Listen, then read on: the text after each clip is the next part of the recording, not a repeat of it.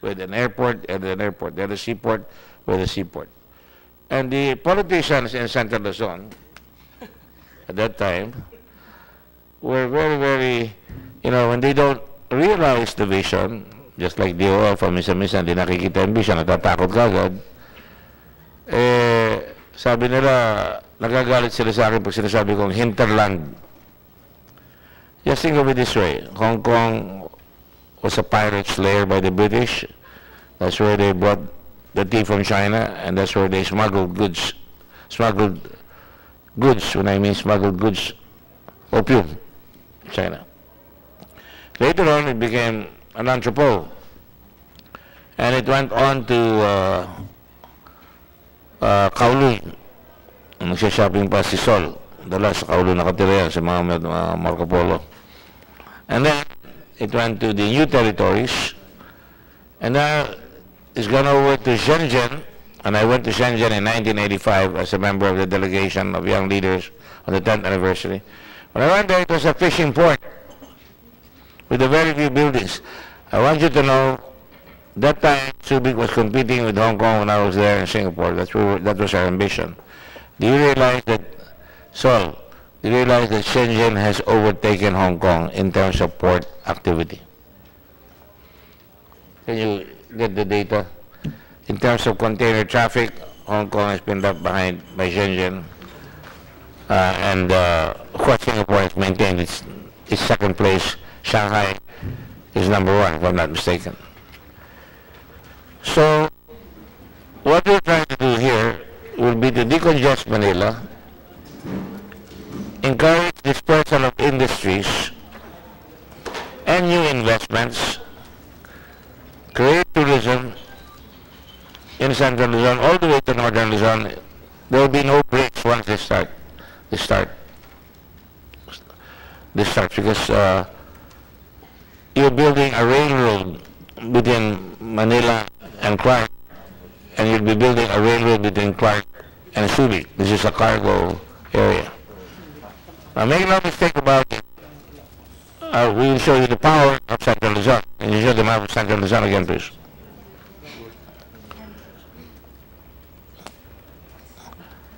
Central Luzon has 3 airports: Subic, Clark, and Manila. Central Luzon has 3 seaports: Subic, Manila, and Mariveles. And just to give you an idea, Mariveles, I authored the bill reviving Mariveles, and today Mariveles, Sol, has 40,000 jobs. It's still 12,000 jobs. I authored that in 2009 over the objections from one senator by the name of Noynoy Aquino and Senator Bialson. Noynoy Aquino. And today that's 40,000 jobs. In fact, I'm putting some money in dormitories so that they can get more investments, because wala na silang pagtirahan. So this can go very fast. We want to maximize Subic, Clark, and Manila, and you will recall we had FedEx and Subic landing before, and we really boomed. All right, we did not take advantage of that. National government, as usual, had a sparsity of vision, because we were getting also Likasi, HIT, 1995, 1996, when Hong Kong was handover. There was the handover. Likasi went to us. Of course, we were wooing him, and he went to us, and he wanted to run the ports in Subic. And at that time, Hong Kong already had about 10 million containers movements a year. You can see, when you go to Hong Kong the next time, or in Singapore, you will see in Hong Kong ship-to-ship transfer of cargo, because Hong Kong is a transshipment port. Small ships will go beside the big ships, and they will crane the containers in some small ships that will distribute. I'm giving this little lecture here, if I may, because I'm calling it a lecture, because I would like you to, you don't have to pay for this, you know. But if if you go to Hong Kong, take a look at the big buildings around the pier. I don't know if Vin has seen that. Inside those buildings, you have thousands of containers. A small city of containers.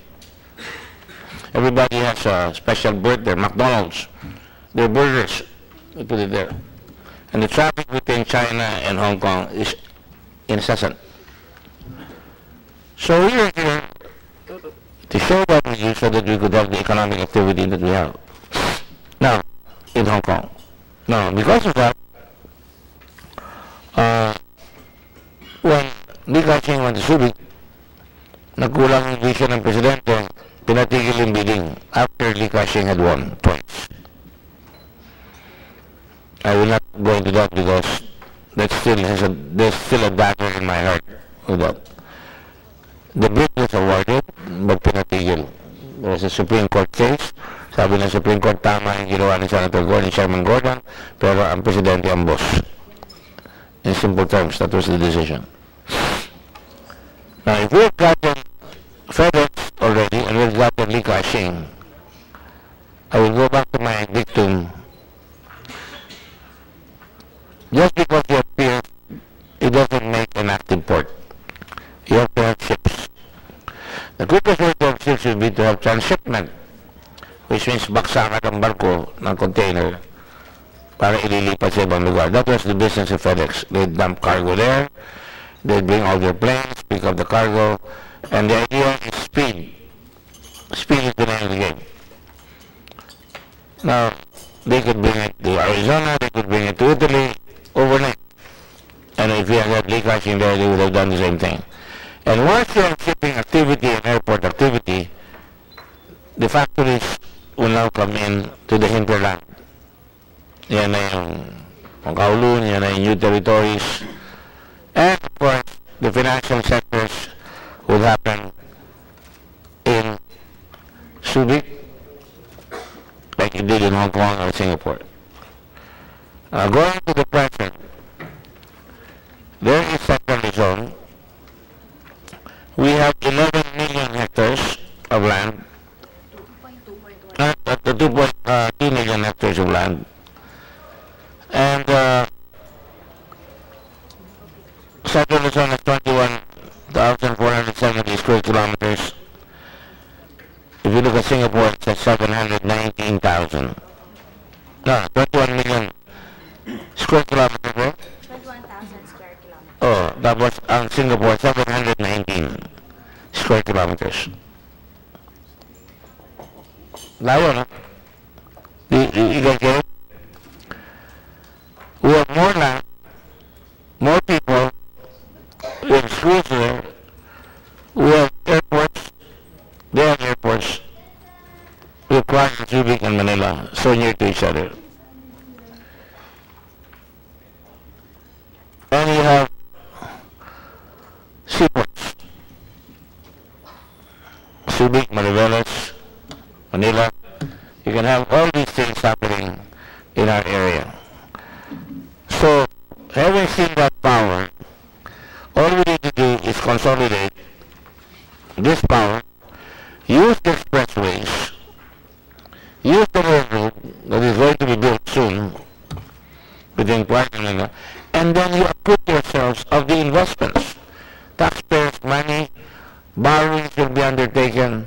Kailangan may pakita tayo sa tao, hindi yung this road was built by Congressman Buara or Senator Swapa or Governor, ganun tayo. Madali tayo magpakita. But erase natin yan. What we're here for is to create jobs and investments. And if we create jobs and investments, I think we can really catch up very, very fast. I haven't even mentioned tourism. Senator Win is aware that tinula ko yung the development of the piers because on December 17 or 19, 18, the chairman of Royal Caribbean, they just called me this morning, and I may have told me this before, and I've met them in QB before, in Subic. they are going to go to Subic with their Royal Caribbean cruises in China. That will mean 5,000 Chinese to start with every time they go. That's why we're putting in money to expand the piers right away. And you need to improve the airports in Clark and Subic because that's why they like it there, because there's an airport. Always you have to have an airport with cruise lines. But if you're not convinced of that yet, Subic has always been a pre-port, and Clark has always been a pre-port. I agree that there are no tax incentives to the Americans at that time. But I will tell you, this representation was educated by entire family, and thousands and millions of other people have benefited from the American presence, because when the Americans arrived, if they were not working in Subic, they would pour in money to the local economy. I can tell you, when I was a kid, 5 yung restaurants namin, restaurants na yan, nagkakahay mother ko sa gabi. My mother was in the Red Cross, was busier than me. Hindi kunin ko yung pera na kinuha doon sa 150,000 when there was a ship, and we counted and deposited the next day. Kaya maraming nagkaroon ng pera sa Longo po at sa Clarkfield at that time, without even having to go into the nightclub business. Just 5 restaurants. They created other businesses like piggery, bakery, and everything. They were very entrepreneurial, my parents. This is what I'm trying to say here. This will create a lot of other investments, downstream industries. When Ripo came into Subic, they were asking me, meron ba kayong pabrika ng karton? Wala. They had to bring in the Chinese, Taiwanese to make their cartons for their shoe boxes. Hitachi came in. Meron ba kayong mga pabrika ng downstream industry so you can supply us?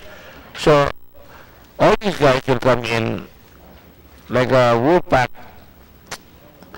and they will bring in their team of folks here. Can you stop moving, please? It's disturbing me. I'm delivering an extemporaneous presentation here, and I really get disturbed very, very easily. So having said all that, it's important, therefore, that we all understand where we're going here.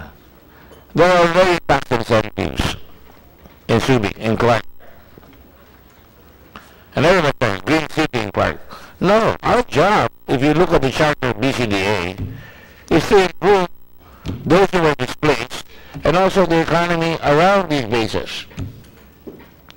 Nagawa kayo ng apek, hindi tatakbuhan. They're all by their lonesome there unless they have connectivity to other industries. So, we're creating a team like the na yun. Hindi makakilala, nilang paso yung kasal, may mga, sabi nga lang yung mga kasal. Sabi nga lang, ano may ingit, misa-misa lang yan para masaya tayo. And because of that, everybody will have a role. The vision, therefore, sayang, Governor Sanatil, but my Congresswoman is here, Congresswoman de Luzon, thank you for coming.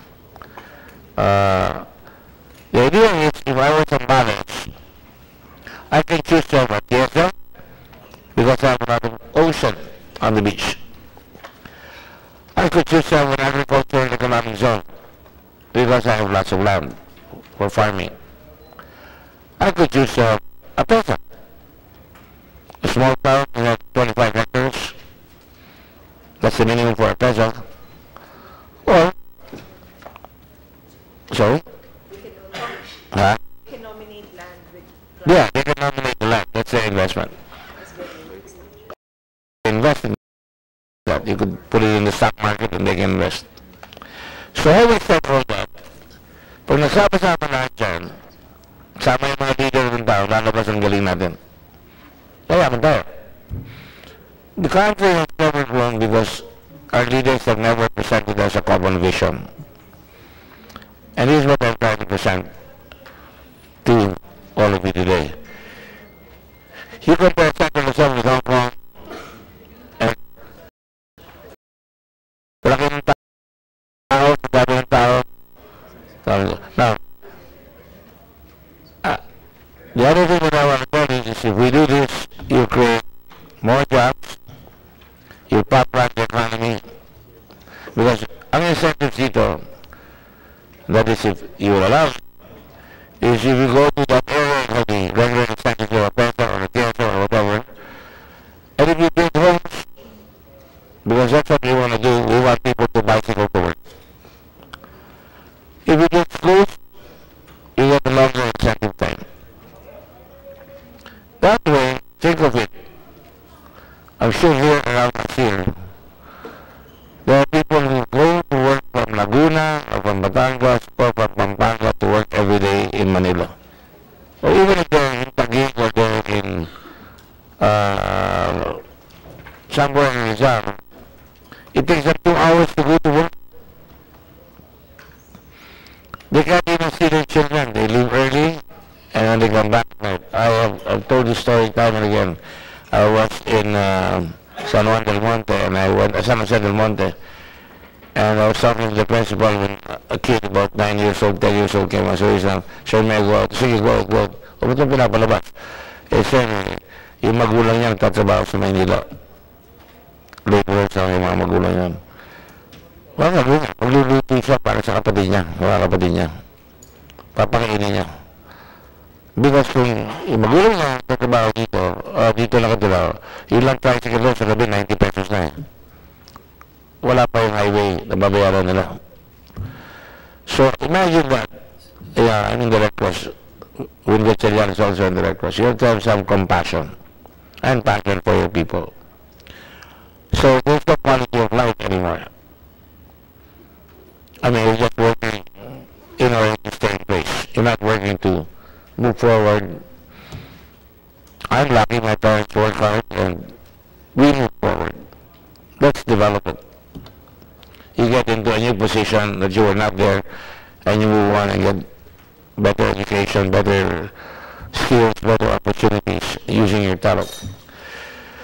So that's the long story what I'm saying is if we do Central Luzon, you can practically compete like a country. Better than Singapore, better than Hong Kong. Our governors and our congressmen and your senators, you have several senators here, Win, me, and Joel Villanueva, Kiko Places from Pampanga, so there are 4 of us. You can go with your congressmen and congresswomen and go separate ways and go and have the same playbook. Mamili ko. May 3 airport road and see meron kami railroad, may lahat yan. And we will provide. We can connect with Shell. We can connect with Tesla. And say, ano ang skills na kailangan natin dyan? You know, if you're nearer is better. Because malapit tayo doon, alam natin ang problema. How many times have I known that for a long time? We cannot be covered and run from Manila. I'll tell you, a lot of initiative has always been done by the locals. My father worked for the independence of Olongapo. Nung makuha independence, pinakailaman ng national government, nag-appoint sila ang Olongapo. It cost my father's life. When he became over, it was already lumay kami ng matay tao. He was killed in 3 years. Every year, there was an attempt. I took over Subic. Maganda. Nakuha namin. Pinaalis sila yung base. Maganda na yung Olongapo. Pagbalik ng Subic, pinakailaman na naman. Hindi nakuha sila cashing. Kung nasabihin doon, tinanggal ako, na-udlot yung Subic. Yung master plan, hindi na sinunod. You know, yung railroad. Do you know that tunnel? That was a longer tunnel. Pinakailaman, naging maikli, binigay sa mga oligarchs. Alright? So, I'll tell you, if we in Central Luzon, you guys here are just marking time, don't listen to me. But if you want a vision, if you want a country, look at it and help us craft this bill. So we can, together, in a very, very fast way, bring development to our country. Now, finally, start doing this and you decongest Manila. You can now build a Manila like New York, big tall buildings, clear the people who need shelter, put them to work in all these other areas. You can have parks, you have basis of disasters. If a disaster hits Metro Manila like an earthquake, you won't have a place where you could put the people who are injured. The other week, I was with Ami and Subic, who was showing off our breakfast tanks where we have operating rules. So we go, it's puny, but anyway, we can try. With soldiers that we now have in our computers that we can call. Kulang, you'll need 100 tons like that. Because 33,000 deaths right away, 120,000 injured. Meron pa mga fires. You're gonna have it.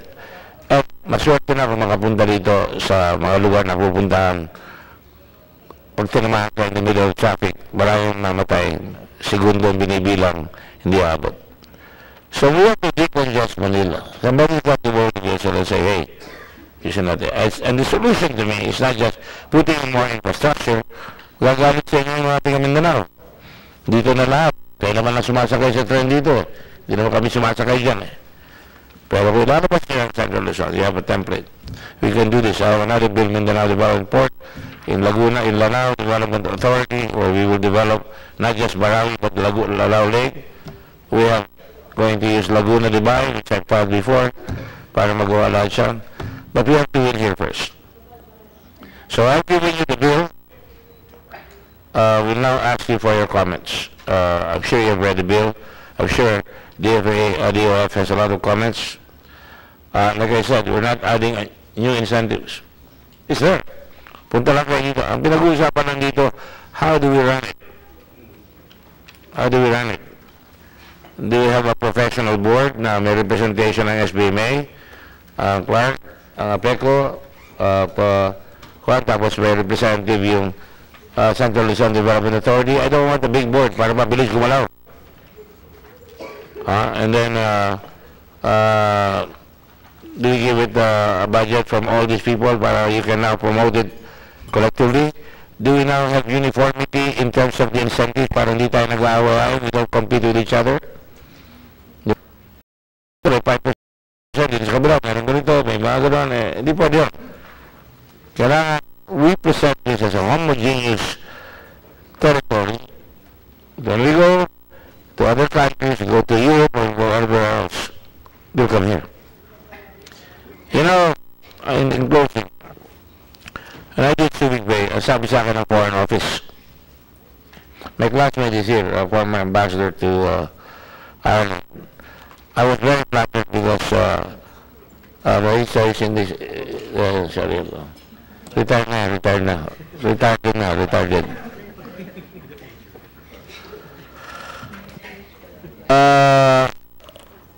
DOF told me, mabuti ho ngayon, meron kaming pwedeng ibenta, pero kay Subic. Kung makakalit yung park, kasi yun, napahiya kami sa park. Pero kung maabot yung park, thanks to Ramos, also. Ramos did a good thing also with that. And by the way, when he made it in the Freeport, sabi ko, patatalo tayo dyan sa Supreme Court. Pag-alis niya.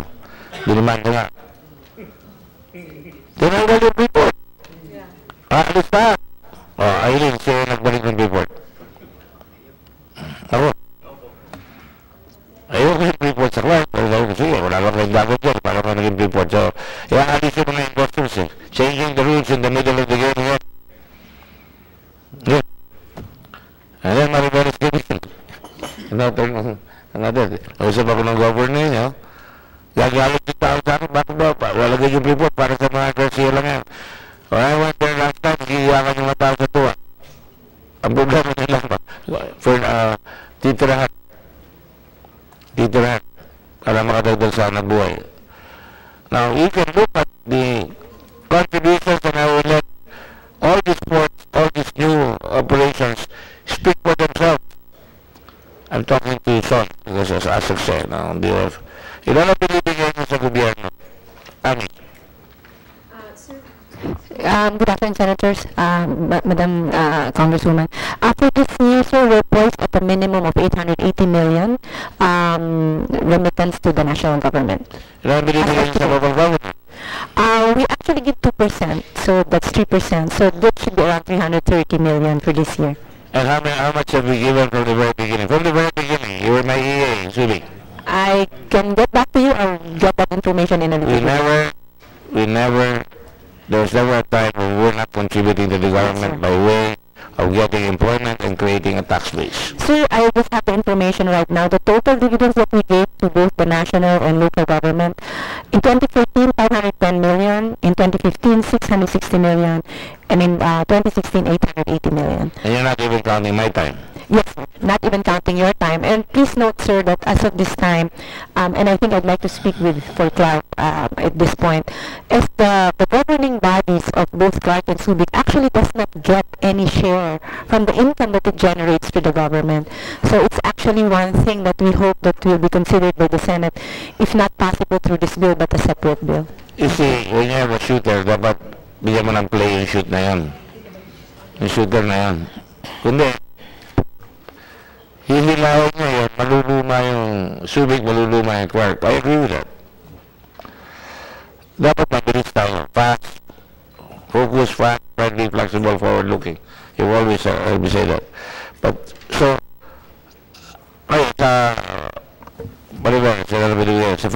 So since we started, we were able to remit a total of around 500 million to the national government,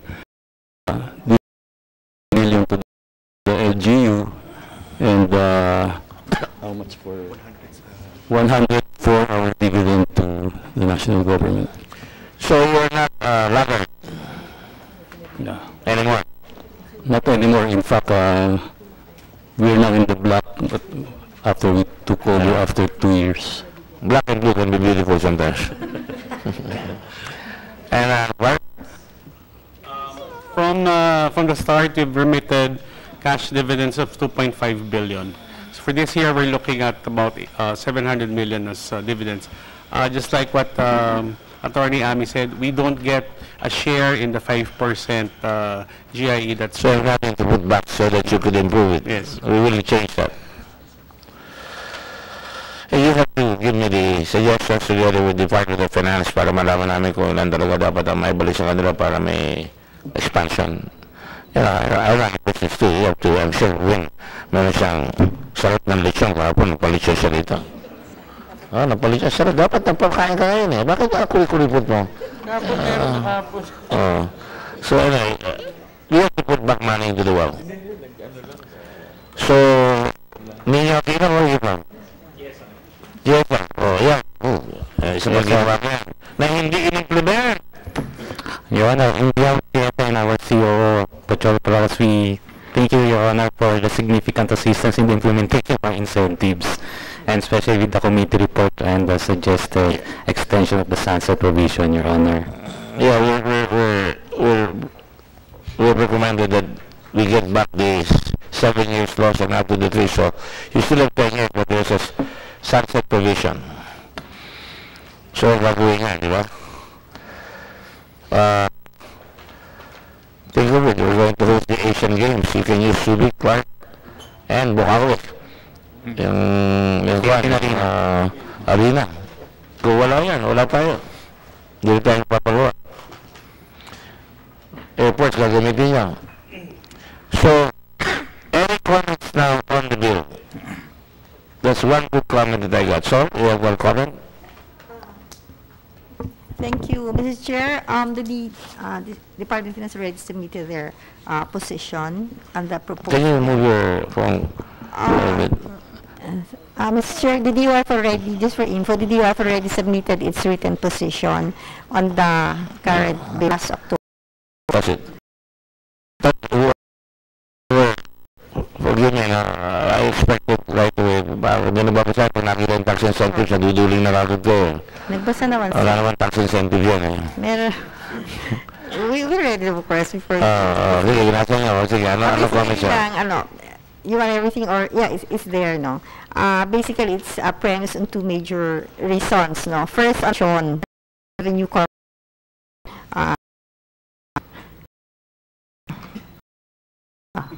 Bakit? Kasi sir, Malinaw tayo. parang it's not, currently kasi we're doing the streamlining of the bureaucracy and other bill at hand under the proposal, the role and responsibilities. Creating another bureaucracy. Yeah, because there are other, with respect to the role cited here, we take note of there's the RDC, which is also in charge of development of different regions, and then we have the NEDA. Well, I ask you, Yeah. may I ask you from Imperial Manila, from the high towers of Manila, ilan ba na-contribute ng Regional Development Council sa development ng bansa natin? Ilang negosyo? Alam mo, they play by themselves. I can tell you, kung hindi marunong yung governor, wala. Show them a picture of Interlock, yung ginawa doon. I'm impressed, yung meron silang silos, meron pa silang pier. Meron pa silang pier. Bilmiko. We don't, I don't feel it. I don't feel it. Hindi tayo gumagawa ng bureaucracy dito, pero sasama rin natin. Help us fix it so that it can be smoother. We're trying to make it smooth and fast. Para meron tayong ibebenta sa isang, kasing laki ng isang bansa, na kasing laki ng El Salvador in Latin America, in Central Luzon, na pwede mong ibenta. You know what I used to say? Anybody on Negros here?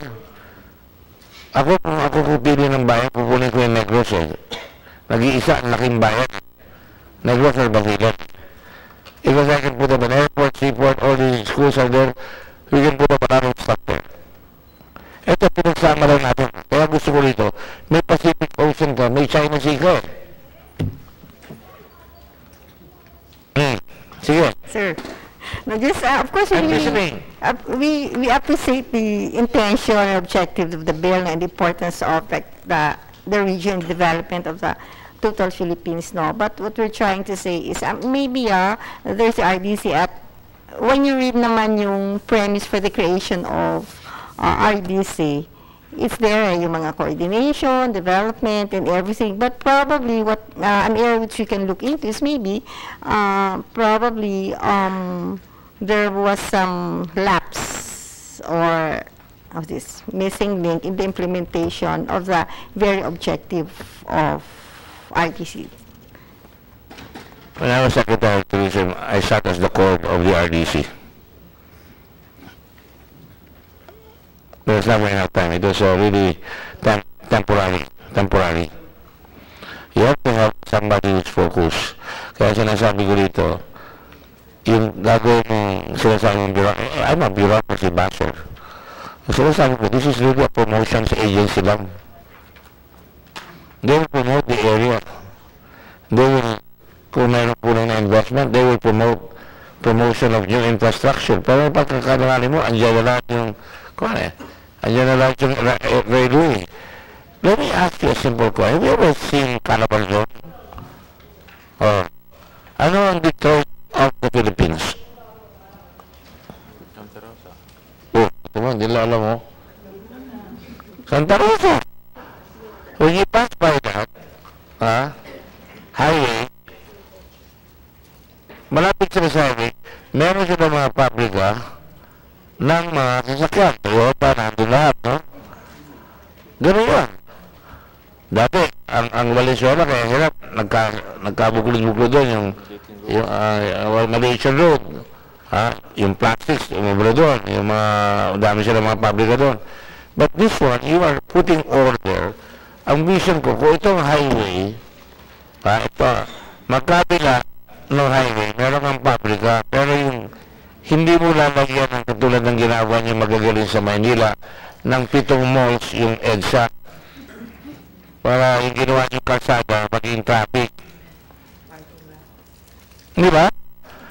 If you go to America, then they build an expressway, you go inside, and then you will see a subdivision there, a town, that will have their own malls, meron silang generator of activity. Kung ba nga nung Araneta Coliseum, tinagtatawanan yung si Don Amado Araneta, who's really a fighter, ang laking itlog yung nilagay niya sa kubaw, mga bata pa kami ng araw, tingin nyo yan, Pag naglaro yung Ateneo Lasal dun, sabi ko, nagbibilang na naman itong bread ko, sinenero na ito, tiga Lasal yan, pero nagbibilang ng pera. Puno lang ng restaurant. That's what I'm trying to tell you. So, don't look at it with blinders. I'm not going to debate with you. Anyway, pagdating dito kami magdi-debate. Basta, kami ang lawyer, kami ang legislature, kayo ang magpagawa. But we're asking you to do it. I'm no longer going to tolerate. In fact, galit ako eh. Ian Tienza, you lost 7 years. What is the gap of rooms in this country? Hotels. 128,000. Hindi niya alam. 128,000. Ay, tatawang nasa alipak talaga ito ng national government eh.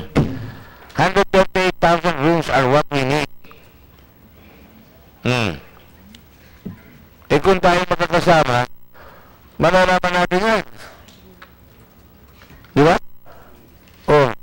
Mag-promote tayo. Kukunin na yung Asian Games. Yan naman kwarto natin sa Santa Luzon. Ikaw na, Tiesa. Ilan kayo? 2,500. Ilan kayo? 3,450. Walang ko pa kasama to, di ba? So, meron ka ng 5,000 rooms. Sa Asian Games, meron ka ng paglalagyan. Eh, kung dadalhin mo pa yung iba, marami ka makikitasin dyan. I don't know why we don't consolidate and promote. Help me out rapidly. Try it out first. Incentives are, I want to tell you, incentives talo pa rin tayo. Yung sa kuryente natin, saksakan na mahal. Tapos ang hirap pa. I'll tell you, the hero I didn't do, pag tungkita ako din sa Butola, sino tulungan nga ako, gusto ng pagawang papunta doon? Saan tayo magpunta? Doon. Yung gusto na sa'yo doon, doon ako. Sino nangyari na? Kaya nga sabi ko, yung atang si Doon na ganito, tsaka si ganito. Pero kung naandito na ito, yung mga lupa, kung consolidate mo na yan, tama ka dyan, kayo na magpatakbo dyan, kayo magkakapatid na nagmana ng daan-daan istorya, sama kayo ng negosyante, makuha niyo, gawin niyo sa division, makanan niyo sa division, di ba ganyan? Kaya nilaman na tayo ng manilaki dito. Siya rin yung bigyan, siya rin mama, lupa, pagpapilay siya, yan, pamimili dito na ba? Di ba? Ang ginagawa ng SM mo, sa nagsimula, karyodo, nang makita niya, kaya consolidate ko ito, gagawa na ako ng ruwan, ang happy power. Yan, maglagay ka na pera, give your money, para meron pa reservation dyan. Bayad ng Jollibee, bayad ng bookstore, that's the way to do business nowadays. You want money, but you don't want to invest in it. Okay? So try to get a second look at it, please. Sir, just on the issue of yung sa incentives, your economist is not saying that's totally... Sorry. On the issue of incentives, we're not saying na totally walang incentives. Of course, we realize also the importance, but it's just, of course, as we stated in the bill, as we're now pursuing yung rationalization of the existing incentives. So probably we can, whatever incentives being envisioned here or will be proposed can be done in close for the last 2,000 years. I was just talking to the Senate, and rationalization, sinasabi niyan. What is what happened to cities na nila? You know the time to point? Where are you from? Bicol. May tayo kayo sa Bicol ng Bicol Express, di ba? Ano nangyari sa tayo ninyo? Bicol, Albay na lang ang Naga, di ba? Wala na yung tayo all the way to Manila, di ba? Napuputol pa, nakakasagasa pa, nakakapagga pa. Ano ba naman kayo? Ang dali ba sa point? Sabi natin, vote yan. Ano nangyari? Kiruan po ito. Patas. So what I'm trying to say is take a look at it. Don't look at it from the standpoint of just, ano ba kinakatakot na nakikita ang gobyerno? Tell me. Of course, I mean, yeah, of course, we know that, of course, there's a revenue for GAN, but at the same time, we also there's nothing there right now. when you give, in a way, way, even if like if you give incentives like currently right now, we have those income tax holiday, and then of course we're not saying that we're not for that, no. And then we have this duty-free importation of capital equipment. That's what we're saying, no, because of those, there are incentives, and instead of like this the revenue. Let me ask you some questions. Let me just ask you some questions. I know what you're trying to say. Ano ang position natin sa tourism ngayon? Sa Asia?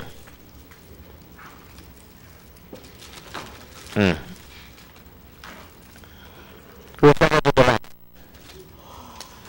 With 5.3 million tourists, we're second to the last.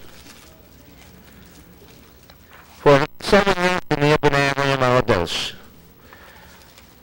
Sino ba napalakas dito ng domestic tourism, do you know?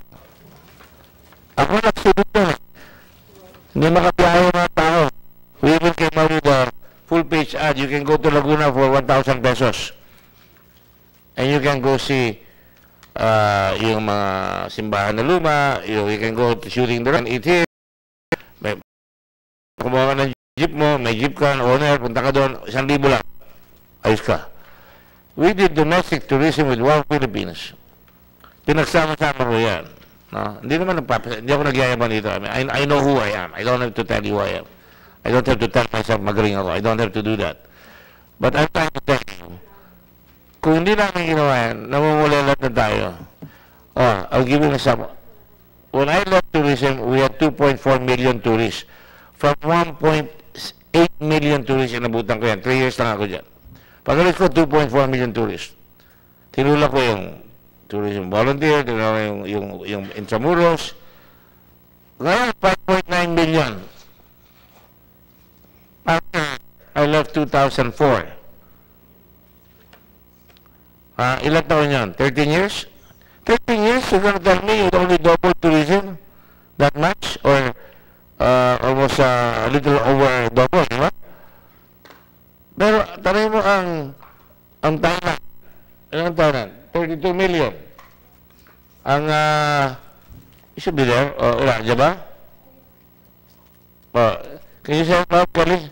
For Thailand po arrivals, 32.59.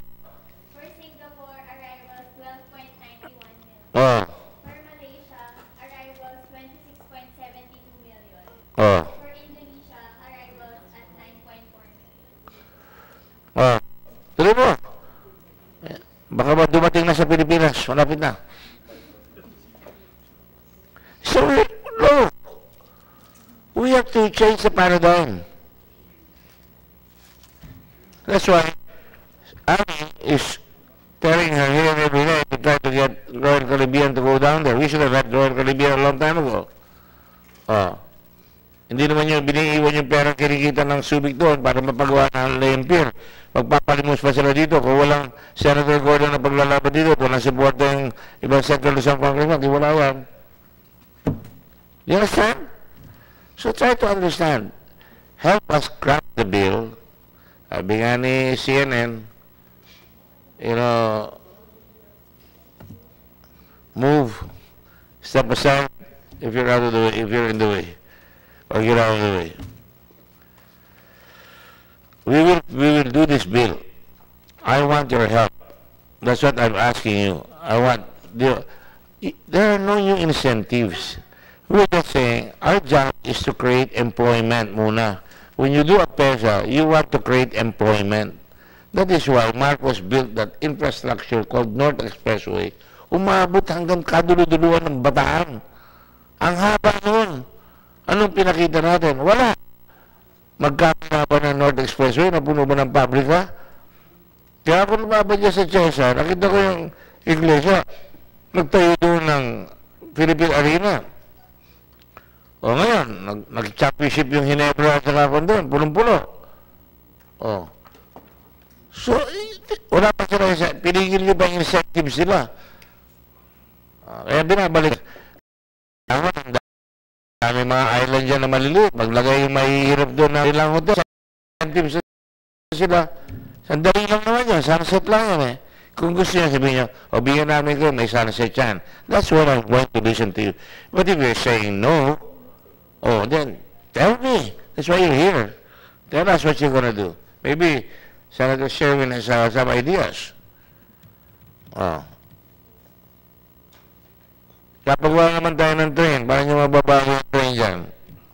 I'll give you an idea. Pinakailaman na Maynila, si Juana, alam mo kung marami akong sabihin mo ito, pinakailaman kami, hindi pinasok si Lee Ka-shing. Anong ginawa ng gobyerno ninyo sa Maynila? Malapit na ako mag-revolusyon eh. Nangutang sa Japan, pinagawa yung crane, pinagawa yung Olongo po Esitex, yung duwa sa kwan, ang tawag, Esitex ba? O, Esitex, umutang yan sa Ubuchi pa. Ano yung barko natin doon sa crane natin na nilagay doon na pagkakaganda na kinakalawang na halos hanggang ngayon lang nakakaroon ng barko ng konti-konti? There are only 9 shipping lines that call Subic right now, and we could stand to have more so that we can get the incentive, so that the investment will be worth it. And let me tell you a little story, Assistant Secretary Cruz, no? When we did Subic, sabi sa akin, favorite ako ng World Bank. Pinahiram nila kagad ako ng pera, $350,000 for a master plan, doon sa pinaglalagyan ngayon ng Taiwan Zone. Tapos sabi sa akin ng expert na support.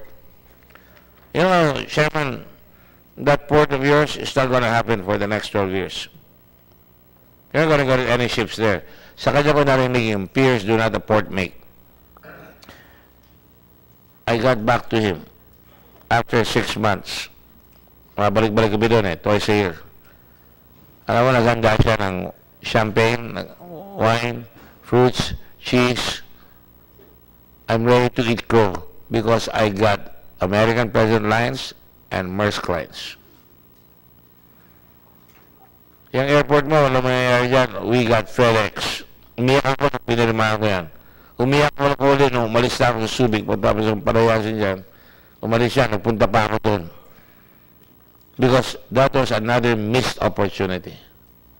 We're not going to miss this one.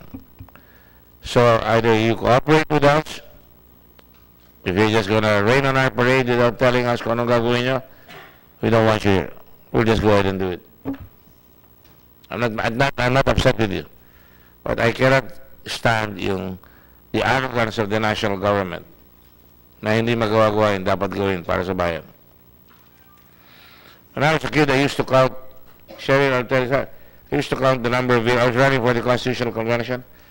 After 8 o'clock, and then 7 o'clock in the evening, I would go to the north. I would count the number of vehicles on the highway.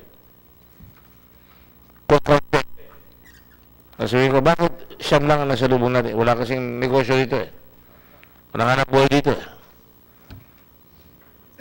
Nung ginawa yung suwal, yung kuryente natin doon, Masinlo, mga lang iba't ibang mga negosyo doon, kaya marami nang mapasok doon. Pero, not the kind of businesses that we want pa. Di ba, major hotel already sa Balis, we should have one. Ang ganda-ganda ng beach dyan. Pangasinan, nasa Long Beach. Tiyaso yan. Hindi mag-i-invest yan kung wala kayong pantulong ng konti.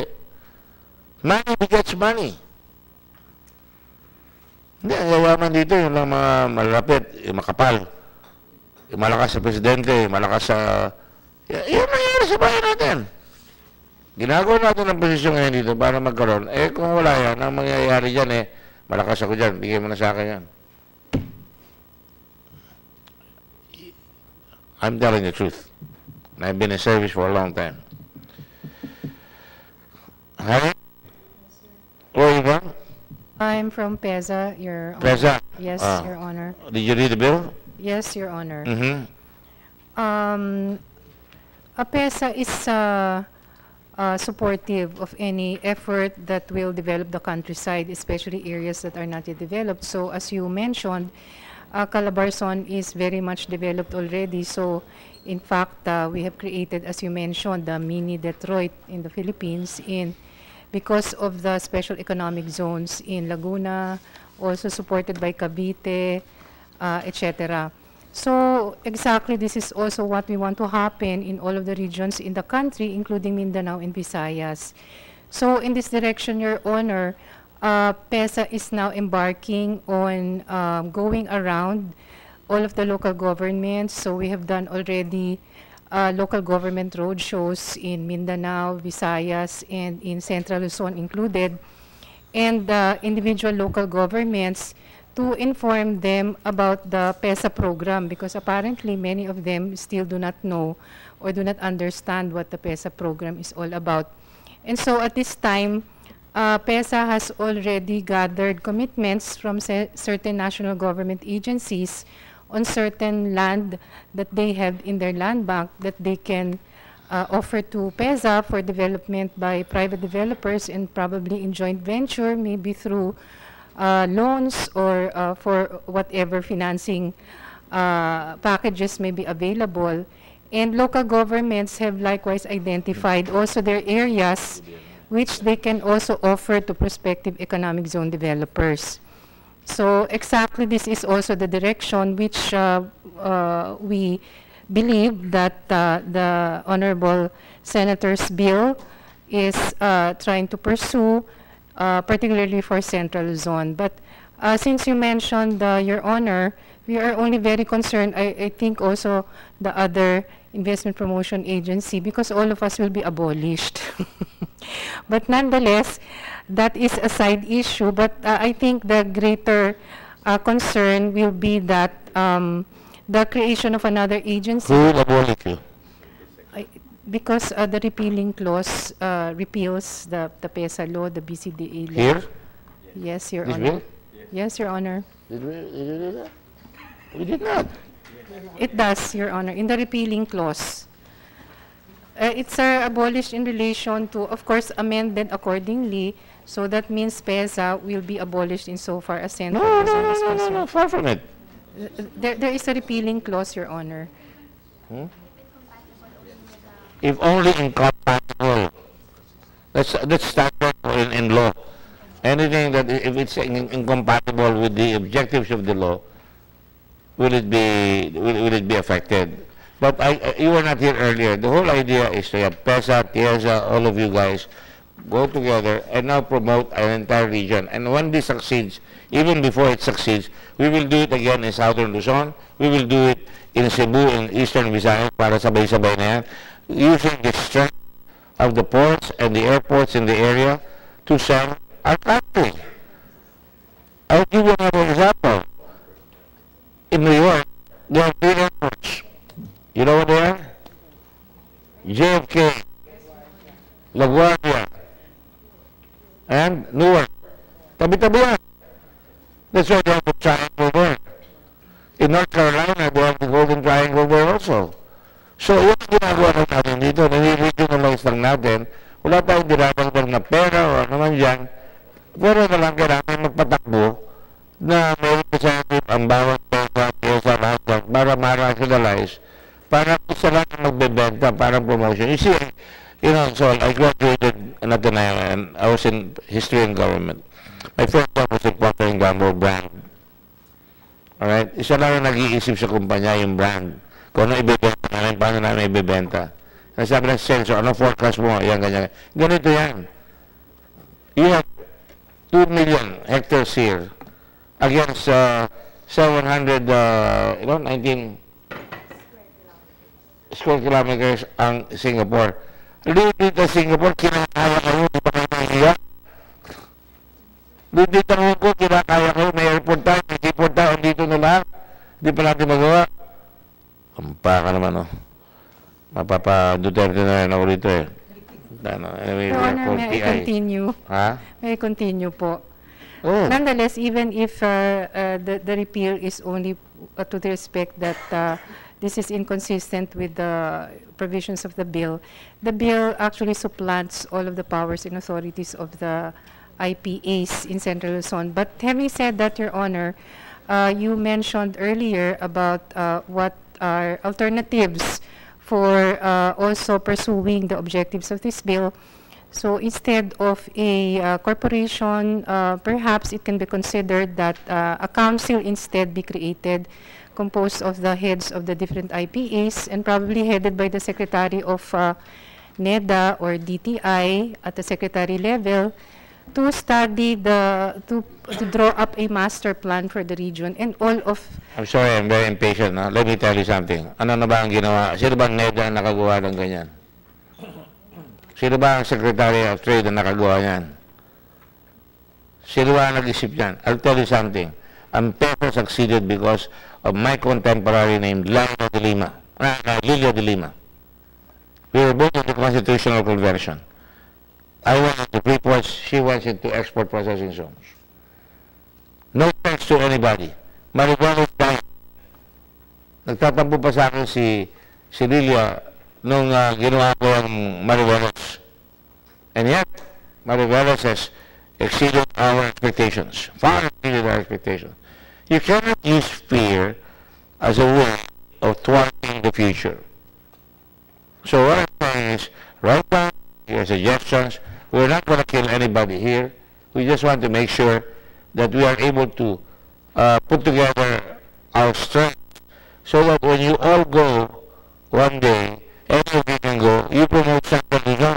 That's why I'm saying, harmonize the incentives. Para hindi pare-pareho. Iwanan yung konting pera para ma-improve ninyo yung mga pera, yung mga tiyesa, yung mga lugar na yan. Ang problema rito, para ikapit yung national government, wala naman tinutulak, tapos pinagpapalimos yung mga tao pagkatapos. Wala naman pagkinapan. Yeah. Just one last point. I'll tell you something. You see that airport of yours, Manila International Airport, Ninoy Aquino International Airport, that died for 10 years. Guess who was fighting for it? Me. With President Gloria Macapagal-Arroyo. Said, open that damn airport. Ang pinag-aawalan ko na, sino papatakbo? Nag-aawalan ko na yung kalokohan na, kalokohan. Every time a plane lands, kung may bago pala kang airport, hindi boss, sarado. Bakit? May corruption eh. Investigation. Ina-advertise pa yung corruption. I am a national government beater. Unless national government can show me something that they've done right, I will forever fight the national government. This is an initiative coming from the locals. That's why the next meeting, Cheryl, you lead, you get the local governors and the mayors will meet in Central Luzon. And if you care to go with us, fine. But you're reading it wrong. Because this is a rough draft. When it goes to our committee, it will contain your suggestions and your suggestions. Alright? So, take it that way. Go ahead, Sharon. Chair, I just want to manifest. No, I've definitely meron po akong vested interest dito sa proposal niyo because you can't go to Central Luzon without passing Valenzuela. Correct. So I think even though we're part of Metro Manila, I think Valenzuela serves as a gateway to Central Luzon. Having said that, Mr. Chairman, I've been reading a lot about BCDA lately and how BCDA is very active in that region. Since the Executive Vice President is here with us right now, may we be enlightened regarding the investments and the projects that are being undertaken by BCDA in Central Luzon. And I know it sounds very exciting considering that there's also a sort of like a broadband project being undertaken by BCDA, and all of these projects are quite relevant, no, to this proposal. So can we be enlightened briefly what are the projects, the vision of BCDA in Central Luzon?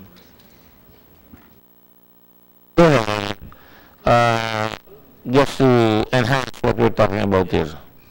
But you're, in point, Venezuela will benefit from this. No, really. Daanan eh. Kaya, kayo doon, maglalagay kayo ng zona ninyo na gusto nyo ilagay. Or you can urban redevelop, no? The area. By the way, I don't mind telling Eileen, is it true that BCDA has been using this bill already? Na meron tayo nung 321 bill, ano sabi? Ani? Oh, yan. Nagpunta lang ko sa France, sinabi na ito ni Vince. Hindi pa tapos, sinasabi niya na. Nakakatawa itong bayan natin. Go. Oh, you can. Sure. You can have the power. I love the point.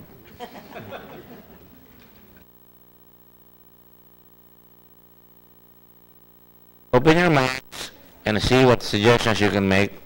If there are some violent objections, I'm willing to listen to them. Kaya lang, make sure it's cogent. Kasi the whole results of our country militate against you.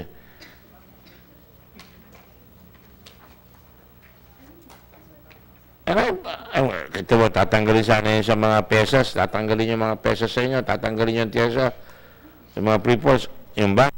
I fought against that. You're changing the rules in the middle of the game. Who's gonna invest here anymore? Wala na. Pagka pinangako mo, tapos tatanggalin mo. Kaya sabi ko, yung tiyesa, may sunset provision yan. After 10 years, wala na. Dapat na, imbis na pesa, tiyesa, because mas madaling kumita sa tourism eh. Hindi masyadong malaki ang investments eh. Go ahead. Eileen, do you have somebody helping you there?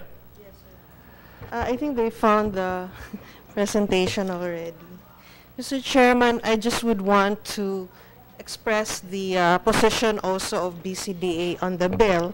Of course, needless to say, NCDC, needless to say, we support it 100%, but I think we forgot our properties in the north. We have Camp John Hay and Poro Point. So it's not Central Luzon, it's Northern Luzon. Eventually, kasama yan. Kaya lang, pag sinabi mo ka agad dyan, baka umangal ka agad dyan, ba't mo kami pinapakialaman? Ganun ang Pilipino. Pero mabuti sinabi mo yan, isasama natin yan. Kung gusto nyo, ang original bill namin hanggang La Union eh. Hanggang Ilocos Norte na eh. Kasama lahat yan. Because it complements the infrastructure. By the way, I will remind you, La Union is a free-port because of the Gordon. Lahat ng zones nyo, ako naglagay doon sa BCDA law. Go ahead. I can just skip the BCDA accomplishments. So we can have the next slide, please. Faster lang. Well, Fort Bonifacio, then next slide. What we're just saying here, Mr. Chairman, is that we have some experience in planning and developing certain cities. Next slide. Well, Clark Freeport Zone, and next slide. Well, Subic-Clark Tarlac Expressway, which spans 5 provinces and impacts from 10 to 13 million people, Filipino. Are going to expand the Tiplex, di ba? Kayo ba yan? Mr. Chairman, hindi po sa amin yung Tiplex, it's DPWH. This morning... Pero dadaan sa inyo yun, sa North Express, sa Kuwan, sa... Coconnect po. Coconnect sa inyo. Yes. Kaya that's what I meant. I'm sorry. Yes, and well, this morning, the build team was in Pozorobio because Tiplex will be until La Union now. Yes, today, yes. Yes. So, okay, next slide. Well, we know that Central Luzon is the fastest growth corridor in the Philippines. Next slide. Well, yesterday, Mr. Chairman, the submission of the bids for the new Clark International Airport Terminal was undertaken. There were 7 bidders, so we will be announcing the pre-qualified proponents, I think, tomorrow.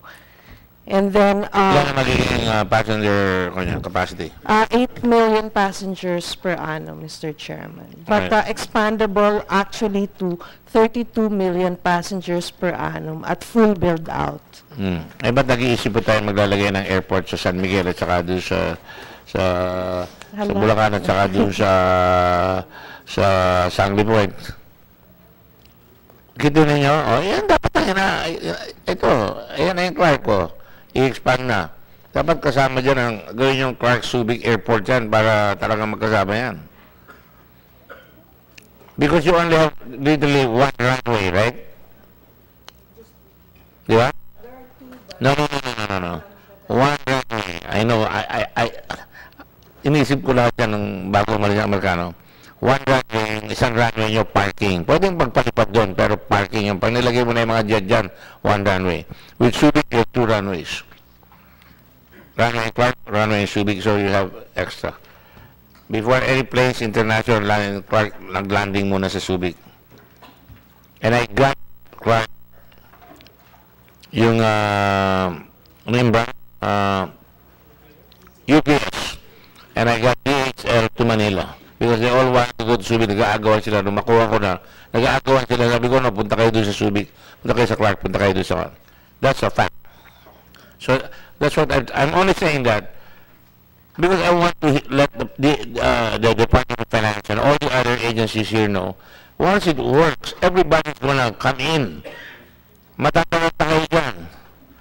Pag ito ginawa natin, make sure maghanda na tayong gumawa doon sa Cebu, make sure maghanda na tayong gumawa sa Cagayan de Oro, sa Davao, and I'm sure we're doing that with the Mindanao Railway, and maghanda na tayo doon sa Southern Luzon hanggang sa Northern Luzon. Lahat yan, we will use the strength of the municipal.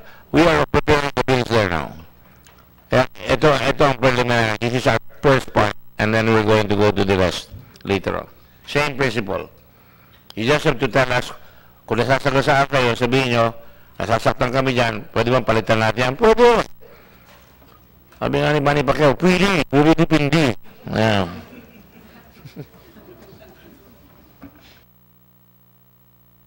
Okay, sir. Propaganda sa Irene. Tuloy mo na. Sige, nabibilib na ako. Sige. Next slide. Next slide, please. We have the Subic-Clark Cargo Railway project. This is... The status is actually, it's pending NEDA evaluation. It's a train. Yes, sir. Oh. Cargo train.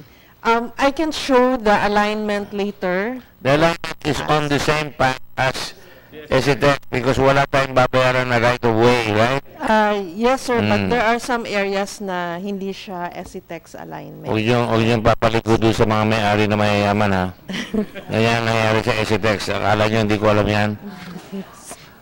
Yung SETEX din drawing yan para dumaan sa mga lupa ng malalaking tao. Hindi na nagdiretsahan tayo. Oh, sige, huwag kasi si Bako, totoo yung sinasabi ko. Yes, sir. Okay, it's the project cost is around 1.2 billion US dollars. And well, next slide, we'll just go straight to the Clark International Airport Terminal building. So the timetable for this is we will award by December 20. Okay. This is for the EPC, and then after we will be bidding out the independent consultant, and immediately thereafter we will bid out the O&M, operations and management of the terminal.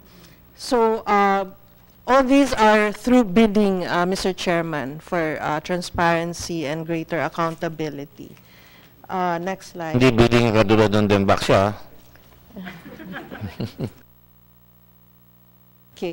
Clark Green City, now called New Clark City, is being planned, Mr. Chairman. And Hindi man yung pwedeng tawagin blue, talo na yung green eh.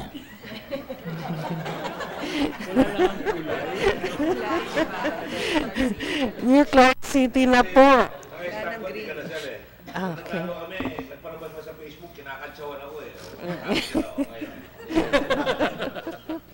Yes. Next slide, please. Okay, this is envisioned to be green, intelligent, smart, something like opposite of Metro Manila, with due respects.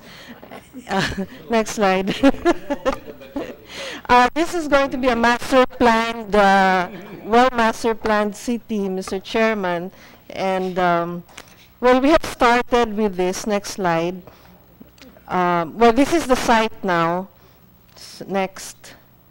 Okay, so number one, of course, is infrastructure, which is, of course, the objective of the bill, RIIC, no? May I ask a question?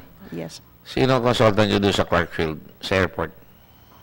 Nagpabid ba kayo dyan ng consultant? Sir, nagpabid yung DOTC in the previous administration, yung Airport de Paris. I just want to tell you here in public, I want to tell you in public.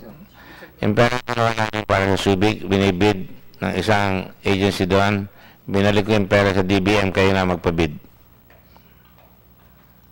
Tama kami? I will not stand for any corruption. I will go after any corruption. If you do that there, I'll go after you. I'm not trying to threaten anybody, but I do not appreciate it when they're rigging the bid to make somebody else win.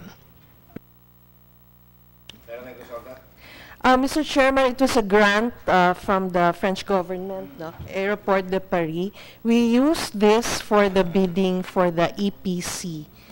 You know, yung mga grant na yan, lahat yan, hindi libre yan. Di ba? You know that, right? Alcatel is French.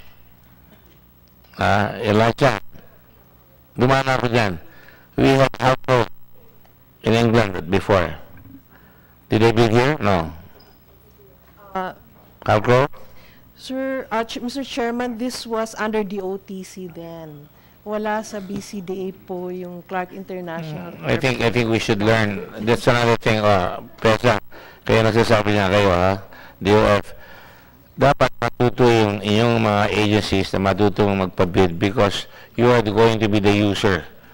When we did Subic, kami ang nagbid, maganda lang yung equipment. Pag alis ko, nawala lahat yung equipment. So, I just want to tell you that. Dapat bawalan kami ng Department of Finance doon. Hindi niya ba siningil? Sige. Humarang kayo. Kinuha ng national government yung IMF, property namin. Hiniram nila. Pagbalik, wala na. Luray-luray na. Sige. Salta pa kayo. Okay. Go ahead. Yes, so with the Clark International Airport Terminal, this will be the main driver of growth for Clark and Central Luzon.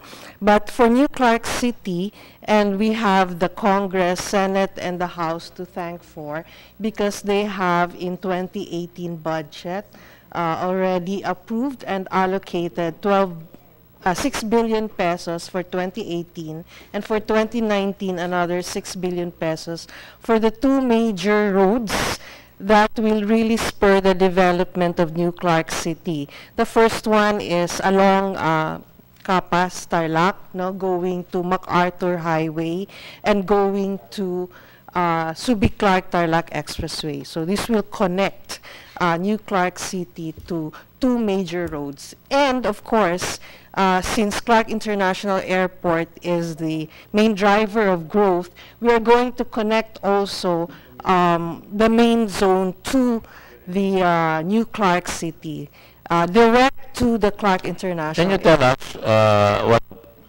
New Clark City is and what Green City is? New Clark City, formerly Clark Green City, is Formerly what?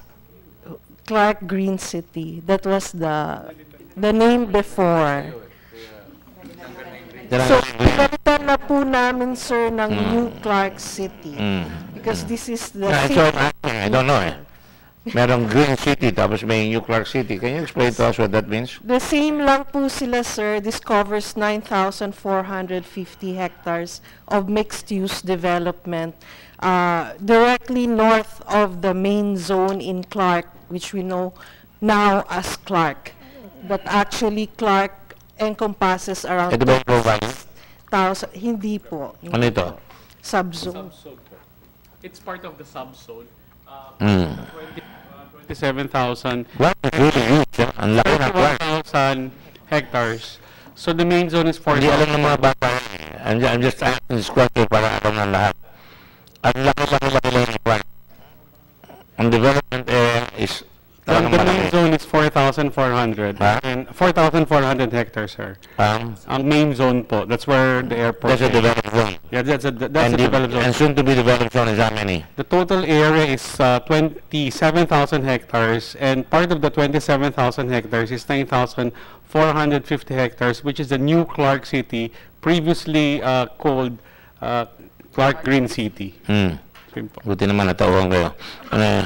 Biro lang yan, nagbibiro lang tayo dito. Pero ano ilalagay niyo sa New Clark City? Ano ilalagay niyo? Sir, if we can explain further. No, Yes, please, as go I ahead. said, it's 9,450. If such an enthralling voice, you're putting me to sleep. Ayun, para mami na nagpapatulog ng anak. Sige na mami, tuloy mo na. Next slide. This is the perspective of the new major roads. So, hindi lang siya, the roads, this is not a road that is made just for cars. So, this is a 68-meter wide road. It has a bike lane. It has a wide, generous pedestrian lane. In the center, there is a provision for BRT or Bus Rapid Transit. So, parang EDSA siya, but this is going to be better because there will be provision for mass transport. It's not just for vehicles, because the more you build roads, the more vehicles you attract.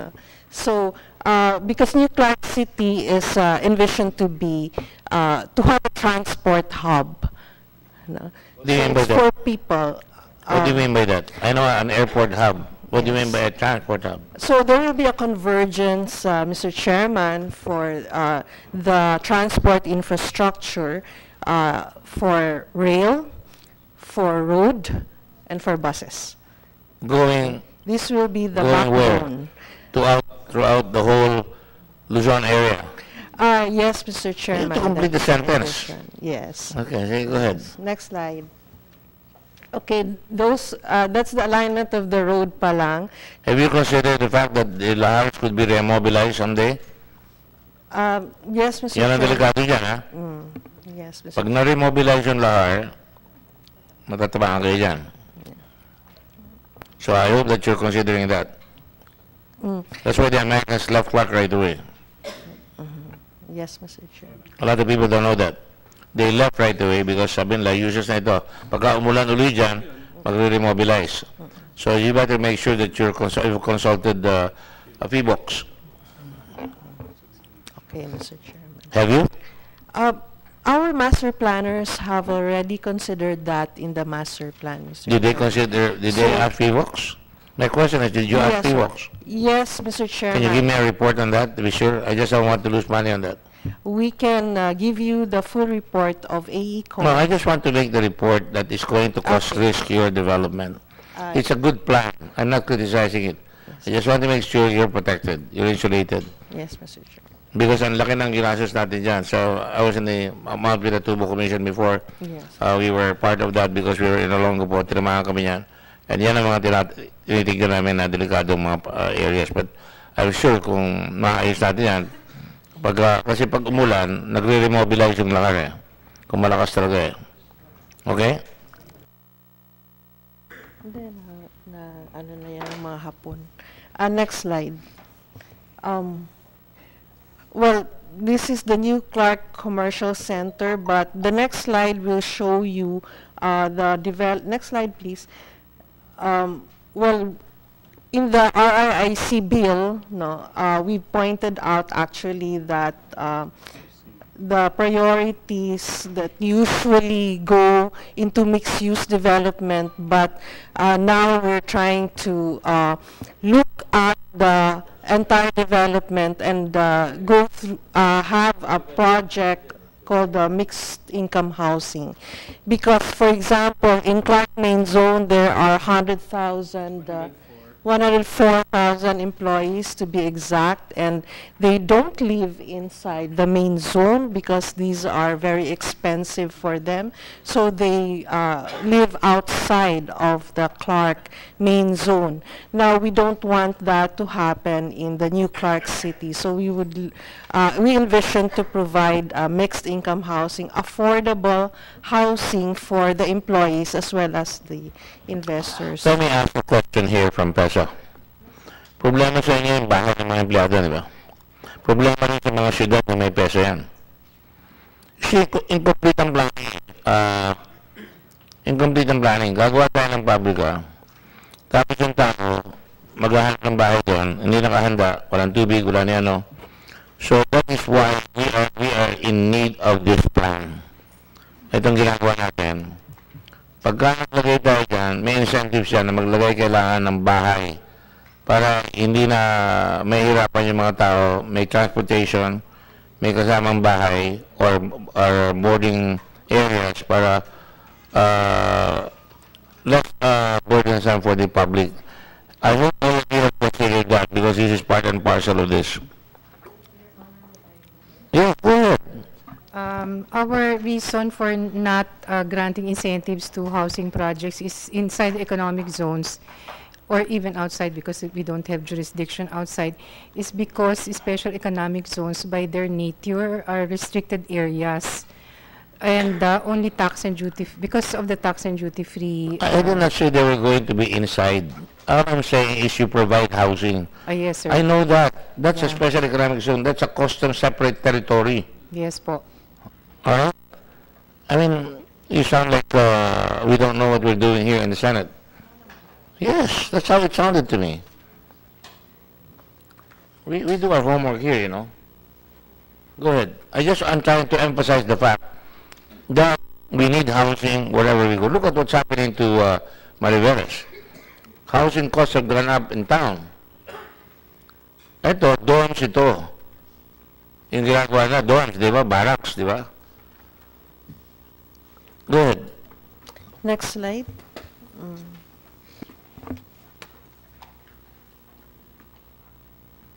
This is what I have mentioned earlier, Mr. Chairman, the transport hub. No. Yes, next slide. Next slide. Next. Next slide. The innovation park, the Japanese are very interested in investing in this innovation park.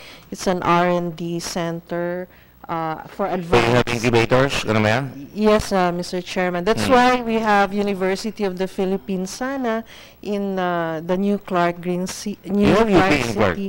We have UP in the main zone. Yeah, we have UP Clark. Yes. Yeah. But this one, we envision this to really support the R&D and the Science City. advanced technology. Parang yes. Taiwan. Parang Hsinchu Yeah, Taiwan is, or Silicon Valley, if you want to be very Oh, wow. ambitious Okay. about it. Oh, sige.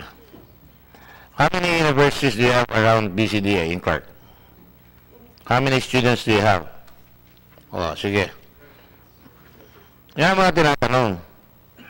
Because if you want to build something, you have to make sure that you have the student population to support it. Otherwise, they're not going to go to you if there's no students.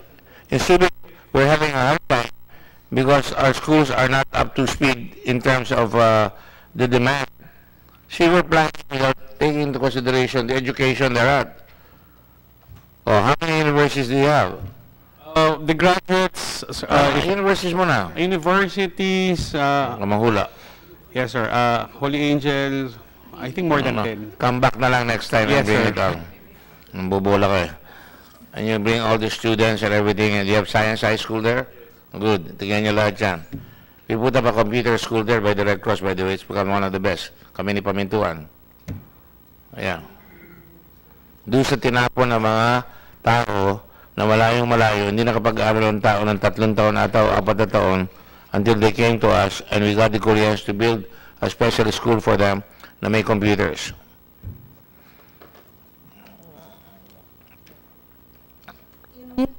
Mr. Chairman, the we also allocated a place for the Philippine Science High School, the Fab Labs, no, and the Technological University of the Philippines, because they will. Do you have a science high school in Clark?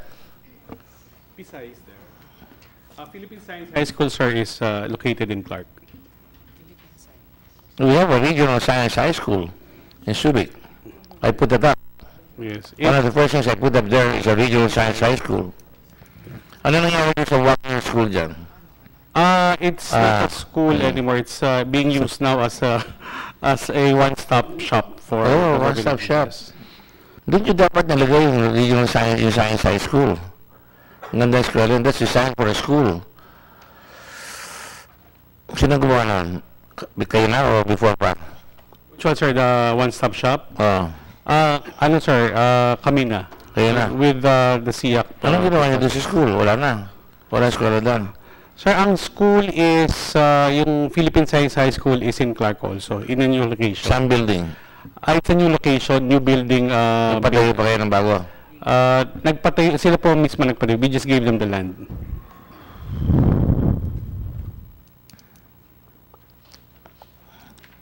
I think, Mr. Chairman, that's also one aspect that I think we seriously need to look at, because while we provide the land to UP, for example, Philippine Science, but they need really the support and the financial assistance to put up what we are thinking of to. If what you're saying is correct, the one-year school should have been given to Philippine Science High School, so that instead of building a new building, they could have used it for their equipment. Don't you think so? I'm sorry for being acerbic, but galing sa iyo yung suggestion. Yes, sir. That's why in Subic, we gave them the Science High School, one of the great schools, and we have graduated many doctors, many engineers, many scientists. Iba mga scientists. That's the other thing that we have to do, is make them come back. I mean, you have a balik scientist program. I like your idea about having that science program there, para you can get our scientists to go there. And that's where you can get, we have a lot of housing. So if we provide opportunities for scientists where they can work separately and they can do research, that will be good. Yes, Mr. Chairman. Sir, plano pa lang ho lahat ito, but we're really certainly working. So paano plano pa lang kayo, di pa lumilipad? Naputo lang kita. I read something about relocating or creating a new government center. It's an okay. Right. No, that's a more, for me, it's an exciting proposition. Next slide. The National Government Center. Yes. This is really, say, an initial 50-hectare development for a national government administrative center. Can you continue this, because it's 3 o'clock, we're going to have our sessions already, and I just want to point out to Senator Gatchalian that we can have a special BCDA presentation here along with SBM and along with the others. But right now,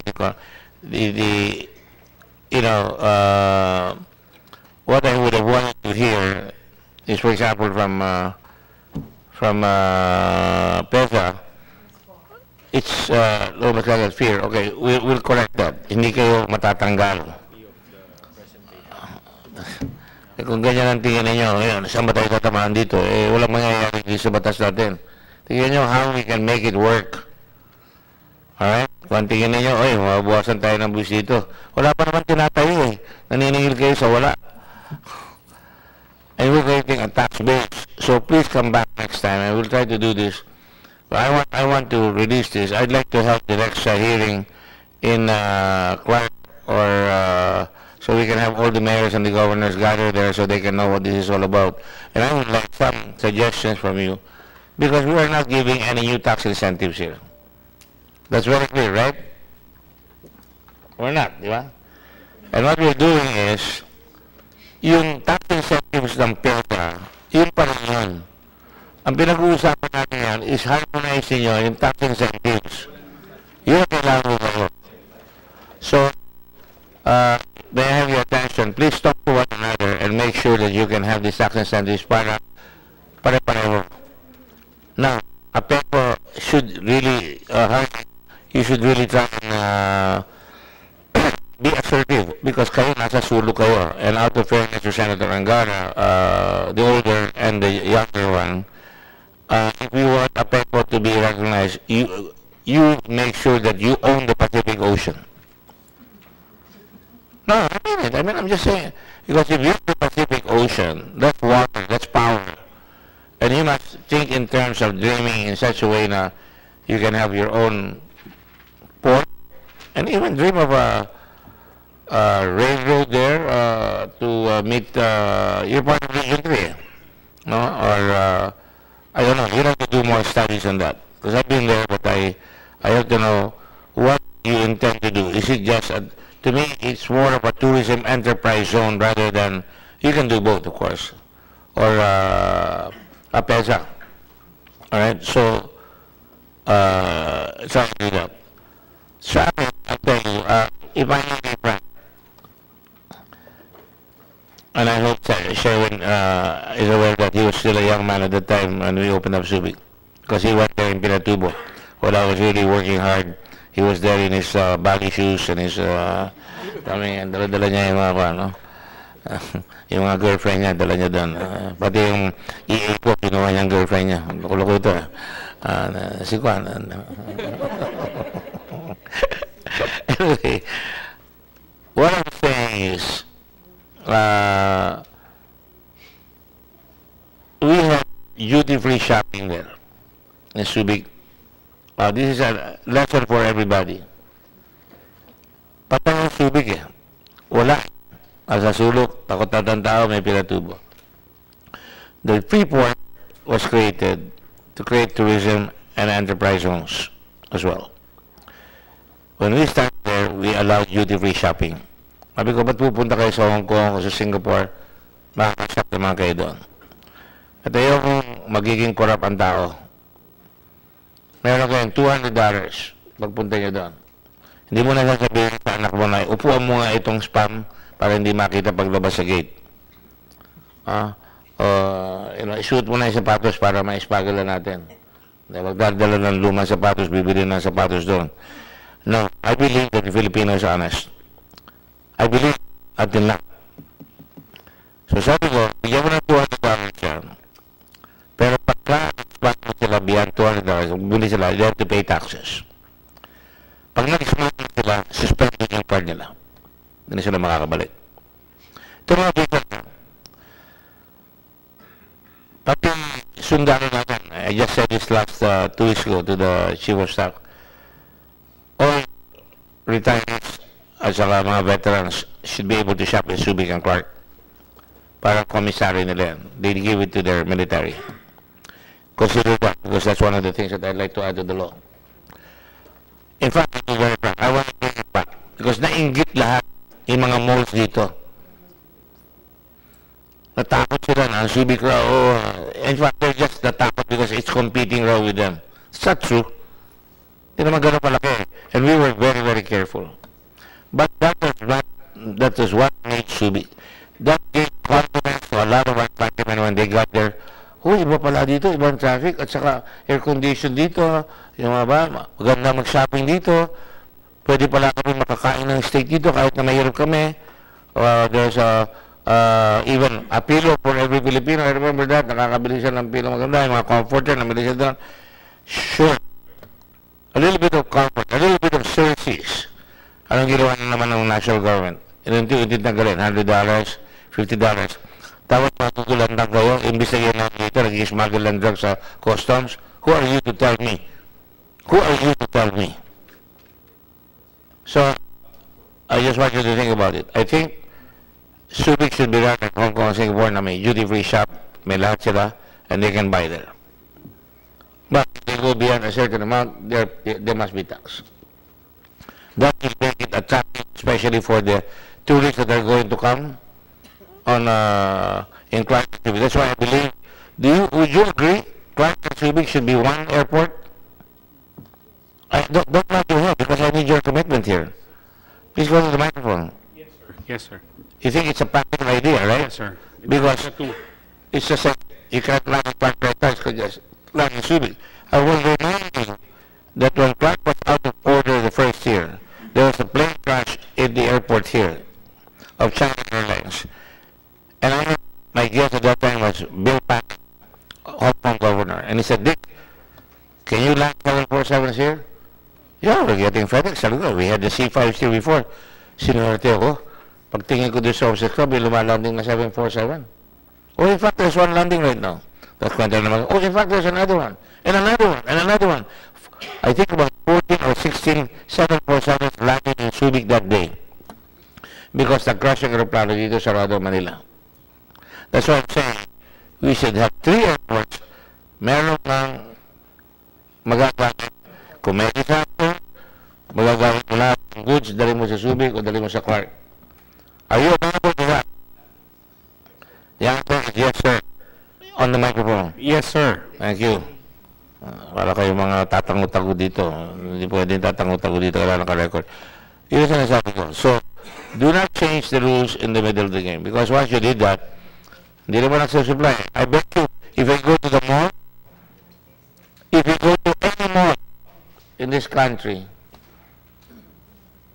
somebody told me about 60% of the products there come from China.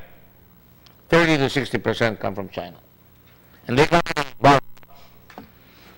And everybody's quiet when you have the Chinese operations in Binondo. Ano yun? 168? 168. Pero pag legitimate ka in this country, and I'm saying it to the high level, and you people better, I don't want you to lose your ideas. I will continue to fight for this. Here, virtue is never rewarded, and vice remains unpunished. That's how I vote in. Vision, your vision, the vision of Cesar Virata and Marcos building the theater, the peso, nobody taxes them anymore. Daming trabaho na garawa dyan. Yan, theater. Lumakas ang tourism dyan. Domestic tourism is now 79 million. 79 million. Nagkaroon ng Cebu Pacific, nagkaroon ng iba't iba dyan. Hindi ko sinasabi ako yan. Pero ako nga. Pero kalimutan na yan. Ang hirap sa atin, pag nakakapagay, magandang bagay, hinahanap mo, hinahanap. Abay, paano ka makakaroon? Yung Aurora, ang ngayon, nanananan mo, kasila na luwapot doon na huli. Yung Los Ultimos, di ba? Pumili pa ako ng bagong DVD para sa inyo, sa Los Ultimos. Totoo na. We are trying to work this out. Don't have a cavalier attitude that when we do this, masasaktan ang PETESA, masasaktan ito, o masasaktan si Governor o si Congressman. We are creating a team that will allow 2 million hectares of land that can compete with little Singapore and little Hong Kong. And I remember, nandun ako, I'm going to be emotional here a bit, binita si Contemplacion, nakikiusap ako sa Singapore at that time. I had tears in my eyes. And when those planes landed, one of them was a Singapore flight who was very arrogant. Sabi ko, just because you hanged our Filipino domestic doesn't allow you to be arrogant. This plane does not take off until you go down and kiss my ass. I don't mind saying that here. And he did. And they have to apologize to the I-7s because they were very rude. So what I'm trying to tell you is I have no illusions. We're trying to fix this up. That's why when you talk to me about Clark City and all that, pagkakas may Manila na doon yan. So we have to tighten up here and work together so that when this goes to committee, when this goes out to committee, we have something. I will ask for help. When we go there, bring our mayors around Subic, your governors, bring our people around Clark, bring your mayors in Apeco, para we're all on the same page. That's what I'm going to ask you. I'm even going to invite the Metro Manila governor because this will benefit them. If we move Subic, if we do all these things in Central Luzon, you will decongest Manila. You will give options. Life is about choices and opportunities. What we're doing here, and don't forget, is we're trying to build choices and opportunities. opportunities for our people. You don't have to wake up early in the morning, not see your children, ride a bus, suffer the traffic, and then come home late at night, and you don't even see your kids. You can open up in Nueva Ecija, you can open up in Pampanga, you can open up all the way to La Union, eventually. And if you do that, I think that will be best. So thank you all for coming here today. Concept, who did not attend that you invited? I would like to warn them and admonish them. We invited DPWH. They should at least have a representative here. Are you here? Why are you not showing up? My gosh. The noise you will get the oil. Mag-ingay ka para mapansin ka naman. Ano ka ba? Ano secretary? Regional director. O, yan. O. You have any comments? Sayang naman yung biyahe mo. Magpapapirma ka pa sa akin na nandito ka. Para makuha may birthday mo. Ano? You support? Go to the microphone. And tell me your name. I know you, but I tell them your name. I'm Director Antonio B. Mulano Jr. of DPWH Region 3. Oh, Tony. And I fully support the bill of the good senator. Sabi mo kay Mark, baka palitan mo si Mark pag galit siya. Anybody else who's not here? Oh. Neda, sir. Leda? Wala po siya. Neda. Yes. Malalaki ulo yan eh. Sige. BIR, Attorney No. Nina Asuncion.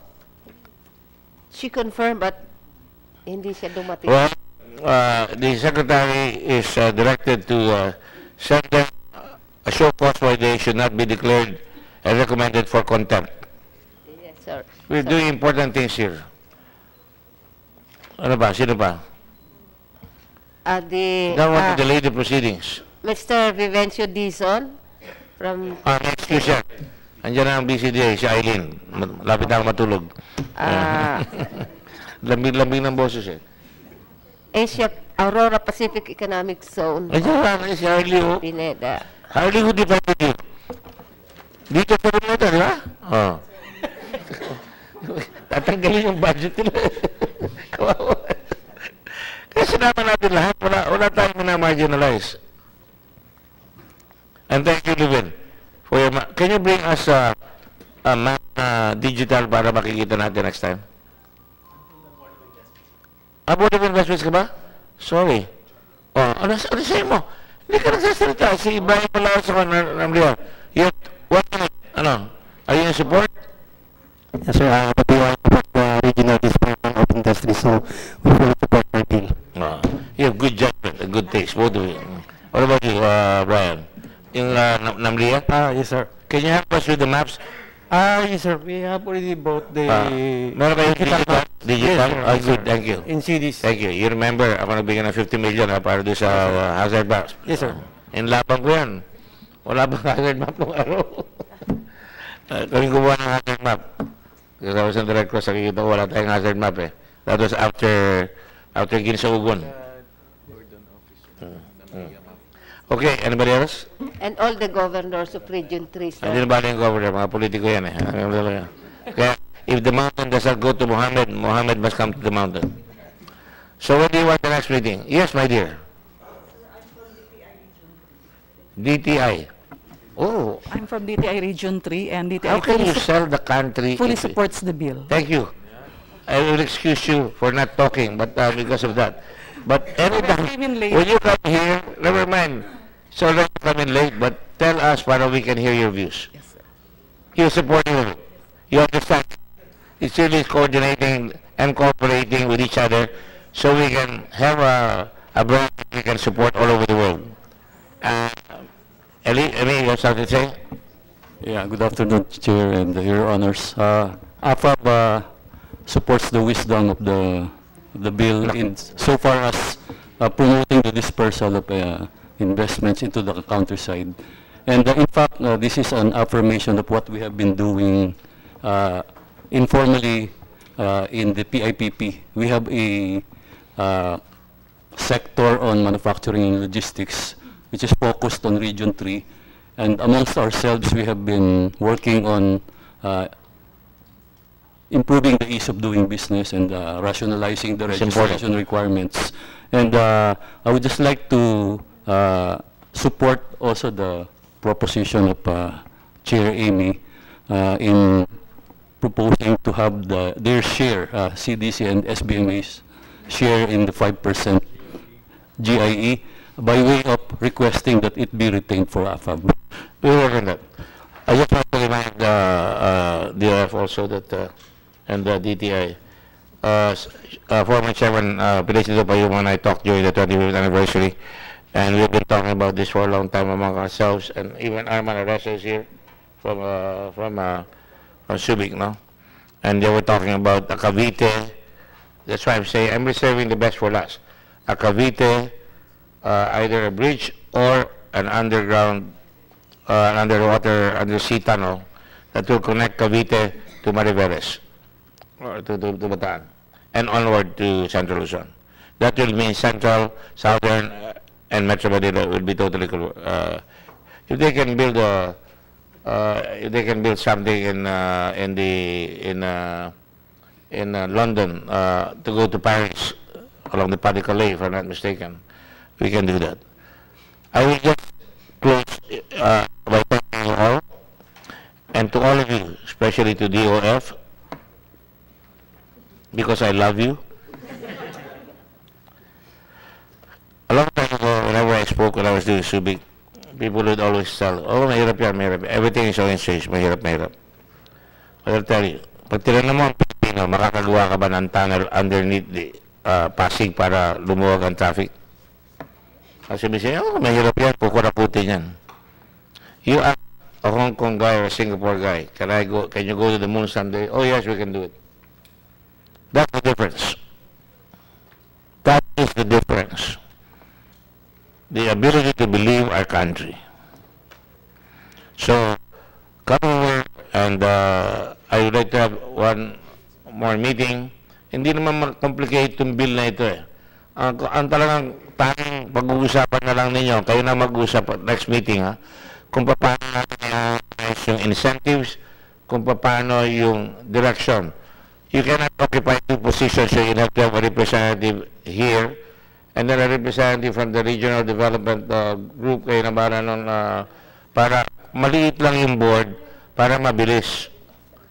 Because once you harmonize it and you're able to do it last time, you will be working as a team already. And even before the bill is approved, you can already, like Venus Station is doing, say you can now go to this new destination where you can have this. And then you can even say Manila is going to be urbanly developed. And then you can say South Luzon is going to have this. It's always the first thing when it happens that creates a new generation of change. This is going to be a game changer, I assure you that. And I will let Harley say something because she's the most marginalized, because Aurora is aping-api. Kaya api ko eh. Good afternoon, Your Honors. First of all, sir, we'd like to thank you for including APECO for this bill. And with that, sir, we fully support, and we believe that with this bill, makakasabay na kami, sir, with SBMA. Hopefully, makakasabay kahit nasa likod lang ng konti. Okay, Kajan. I believe in the Pacific side of nothing is being developed in the Pacific side, except, mauna kami ng Isabela. Isabela is already pat-atangay. Or if the country is listening, Isabela is already pat-atangay from its capital to the Pacific side. Kayo nasa Pacific na kayo, ang Isabela wala. Ang Siargao, that's going to be an international surfing holiday area, yung Camarines Norte. Gamitin natin yung mga lakas na yan para magawa natin. Alright? You can never run out of good ideas in this country. But we have to eliminate those who fear the future. Okay? Thank you all very much, and I'll see you at the next meeting when? When? January or December? Yeah. I mean, Just allow me. yes. We, AFAB and Clark will meet hopefully tomorrow after the JEC meeting. Yeah. I was just whispering to Chair Emmy that we'll have to consolidate all our suggestions so that we'll be able to submit it to you We can already. do that also. Yes, sir. Mahal ko naman yan eh. So so when we get to you, sir, we hope to get a private audience with you Sure. so that you'll be able to see what we have in mind already to amend the law. And then make a decision when we're going to meet because it's going to take time to gather all the governors and the congressmen together. Gloria Macapagal-Arroyo should be part of it because she's the former president. And, you know, you can get maybe even Secretary Majaldeo to come here or Secretary of Trade. Can you give it to me right away because para we can start the ground running?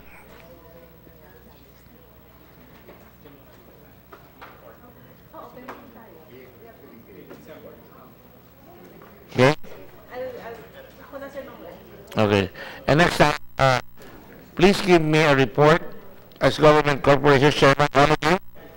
Please give me a report of your contributions to the economy by way of employment, which creates a tax base, how much you pay your BIR with the employees there and the businesses there, how much you generate in terms of resources for our country, your corporate taxes and everything, so that, you know, you make yourself look good. Because if nobody knows what you're contributing, everybody's going to push you around. All right? On that note, is there any other things? Ami, you want to say something? Okay, yes, Eileen. Just the last point. BCDA is about to award our Comprehensive Integrated Master Development Plan, which spans and covers all our When are you gonna do that? properties. This week na, sir. So, we will include, of course, SBMA. This will be a good starting point for the master plan for the whole Central Luzon, which can be a backbone for the special economic zones. I was able to talk to Vince and president of BCDA, and they're including in their budget the master plan for the Redondo Peninsula because we wouldn't want to entertain anymore until the master plan is in place. The whole, all the municipalities and ano possibility na itong municipality na pwede siya magkaroon ng 25 hectares or 100 hectares? Kasi hindi naman lahat may lupa eh. And the other thing that I wanted to invite, was yung land inventory. Sino ang mga may land pa na available dyan?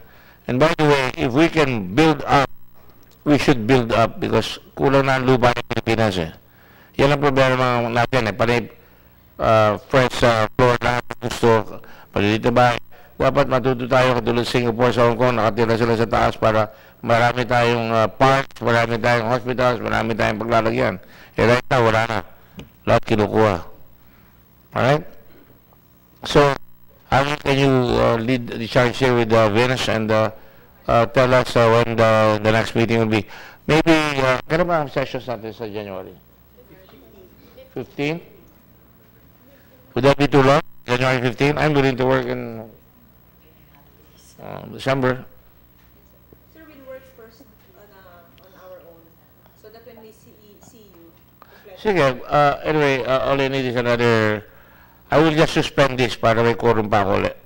Para tatawagan ko ulit si Sherwin. Kaya ilan lang kami dito sa Government Corporation. So if I suspend this, the quorum continues so we can come in. So maybe, please take note, we might call you before we meet with the mayors para magawa natin with the governors and everybody. Alright?